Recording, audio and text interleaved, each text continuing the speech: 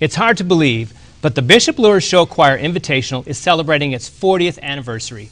Joining me to talk about this celebration and magnificent event are Karlene, Krouse, and Monica Zwick. Ladies, welcome to Arts Weekly. Thank you for joining me. Oh, it's a pleasure. Thank you. I'm so proud of you. I have to just say right from the start that Karlene Krouse is one of my first friends at Fort Wayne because she is teacher extraordinaire. Oh, thank you. I had some drama teachers on a few episodes ago on Arts Weekly, and I say it again: no one works harder than high school drama and music teachers. And Karlene, you do both. Yes. So Bishop Luers is really lucky to have you. Oh, thank you, thank you, thank you. So let's get to the Invitational. The 40th Invitational is unbelievable. It is unbelievable. Is this the oldest in the country? It's the longest running show choir in the competition in the nation. In the nation. So it started 1975. Father Fred Link, who was the music teacher at that time, decided to get a competition together where they would bring in educators to critique the choirs. And at that time, we were called swing choirs. And he did that. The first year there were what? 7 choirs. 7 choirs. Bluffton, local. Norwell, local. Concordia had a swing choir. And they competed. And it was basically putting more of the emphasis of singing, the vocal performance, along with some dancing. And that's what they were judged on. Very simple criterias, and look what it's expanded to. Right. As I say, you know, there's not a weekend in the United States starting late October through June, and now in the world, in Canada, and far reaching out to other countries, that there's not a show choir invitational, and it started at Bishop Luers. Wow. You've been working on this now. How long have you been director of music at Bishop Luers? I've been the director of music at Bishop Luers for the last 15 years, and the director of the theater or performing arts department since 1985-86. So you've been doing show choirs for 15 years as well. Well, prior to that, I was at another high school, but at Bishop Luers for 15 years, yes. Well, is it a little bit like a speech competition? I mean, do you go around from one competition to the next, or one invitational as a choir? Yes, we compete weekend to weekend also. We're this coming weekend, we will be at a show choir invitational at East Noble High School. And how many choirs do you have at Bishop Luers? We ourselves are very, what do I want to say, gracious or fortunate. Fortunate, thank you. Yeah. To have 3 choirs. All men's group that we started. This is our second year in our girls and our mixed choir. So that's a great privilege to have with only 600 kids in our student body. Yeah, and I know from experience that one of the great things that Ms. Krouse is good at is recruiting those boys from that football team, because I've seen them on her stage in musicals. Yeah, that's true. She has, and she actually recruited my son, who was a wrestler, and she's like, "You're here." Yeah, so exactly. That's what he was doing. Yes. I mean, kudos, because to have an all-men's choir, that's pretty impressive at a high school level. But that came from the guys themselves. Oh, they wanted to. They wanted to start one. Yes, we've wanted to get one going for about 5 years. But what's interesting about it is we are one of 5 or 6 male show choirs, all male show choirs in the United States. In fact, we're the only one in the state of Indiana right now that I believe is out competing. Right. Mendeline, who's coming to our competition, has a choir, and they're out in Illinois. So, well, then who do they compete with when they go to a... The women. The women. The women. Yes. Okay. They've changed it to a unisex. They call it unisex division. So. All right. All right. Now, there are some regulations about competing, are there not? I mean, there are rules. There are rules. You have to tell me a little bit about it. Don't you have to stay on the risers to a certain extent, or? Go ahead. Not to that point. I mean, your performance time. We limit ours to 25 minutes. You have 25 minutes of performance time, and typically it's set up. It's to set up, to tear down, get everything off the stage.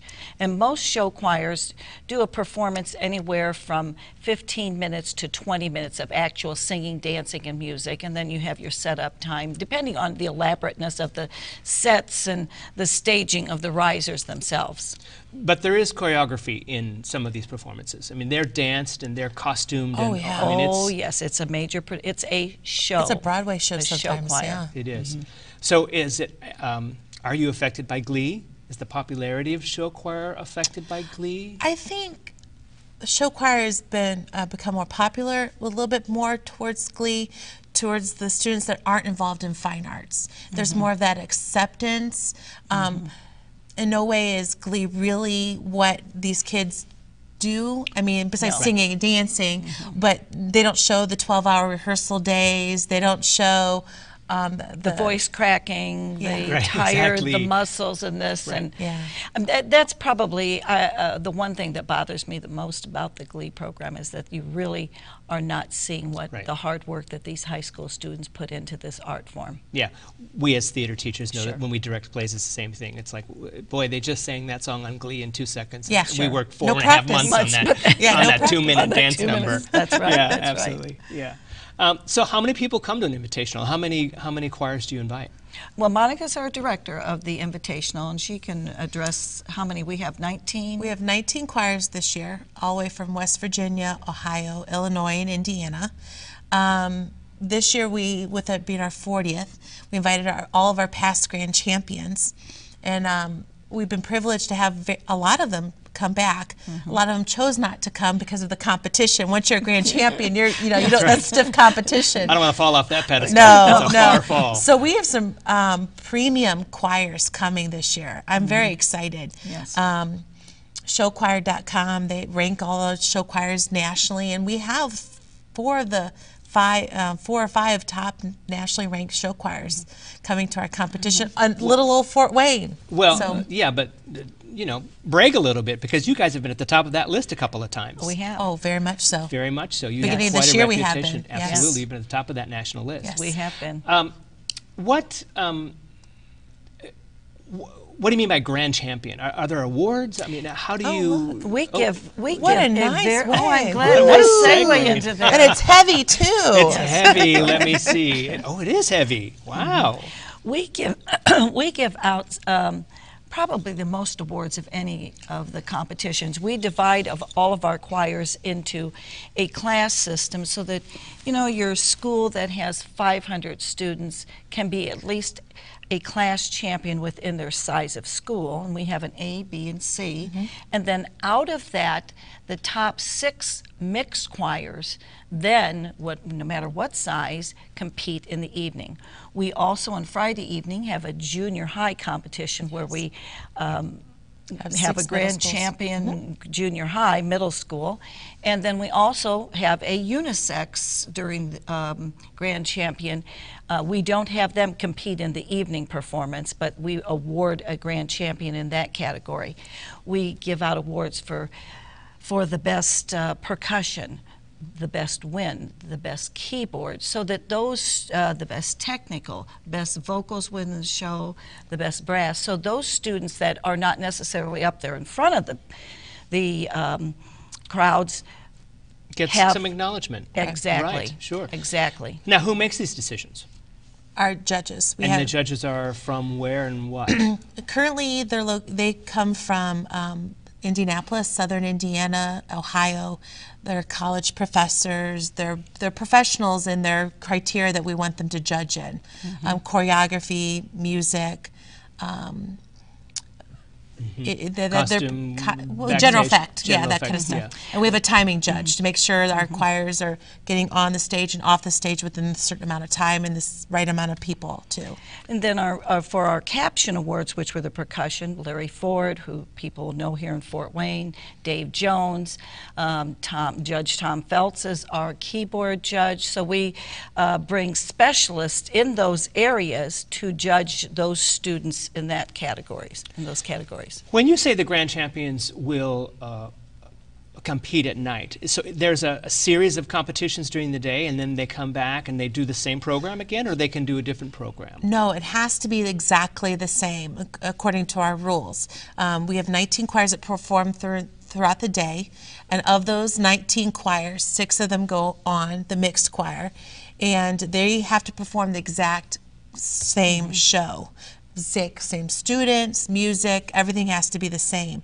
And they're judged and compared among their 6, and we grand champion that final person. So if you add that up, Monica, you're talking about 25 concerts in one day. Absolutely. And not including our choir performing at the same time, too. We'll perform In one twice. venue, or do you In have one- several? It's back to back. Back to Boom, back. I would boom, love boom. to have another venue, but with that takes another building, another. 6 more judges. Yeah. Yeah. Yes. But it's a wonderful thing. Yes. Yeah. Well, it's good for students to have that kind of. As I said earlier, you attract football players, wrestlers. I like the fact that your show choir is about the participation and not so much about you've always been about the educational element of your theater and of your music, and I really like that about Thank your you. program. I think that's my goal is that every student at Bishop Luers High School, by the time they've graduated, has been in one theater production or has been in one of our choirs and been in a performing group, and I'm getting close. Getting close. So do you handpick these? No, you didn't handpick these 19. You went after some other grand champions. But do you limit the number? I mean, because you've got to get it We done have in one to. day. One day. And so is Right. 19 your cap? And that's I like to say 19. Actually, I like to say 16 is our camp, but we can't say no sometimes. Yeah. And so we've had up to 21 choirs Yeah. in our small building. This so. year we had 35 who sent in applications, and we were only able to select the 19. We select the premier groups. Let's get to the information, because I don't want anyone to not know when this incredible event is. So how do they find out about information regarding the show choir? Well, it's on our website at www.bishopluers.org. It's available on Facebook also. And showchoir.com has all of our information regarding show choir schedules and judges. So that's available at showchoir.com too. And they can call the school at 456-1261 and ask for Monica Zwick, and we can get them ticket information at that point. And the big event starts Friday, March 7th at evening with the junior and middle school choirs, but all day on Saturday, March 8th, starting at what time? 8 a.m. and our last performance is at 11:30. Well, I would say buy tickets early, because that evening performance is going to be incredible. It will. It will be. Thank you. Well, congratulations on your 40th anniversary. Thank you so much. And I look forward to seeing as much as I can. And the spring play real fast is Wizard of Oz. Wizard of Oz. I will have you back on the show to talk about that. Great. Yes. 75th anniversary. Great. Thanks. I'm John O'Connell, Dean of the IPFW College of Visual and Performing Arts. Please join guest host Melinda Haynes next time on Arts Weekly, when she'll visit with Allison Ballard of the Jesters from the University of St. Francis. Then Michael Floyd will be here to talk about the upcoming Windsong Film Festival. For up-to-the-minutes arts updates, you can find us on Facebook, Twitter, and YouTube. And be sure to join us here live Thursday evening at 7:30 on PBS 39. Thanks for watching Arts Weekly.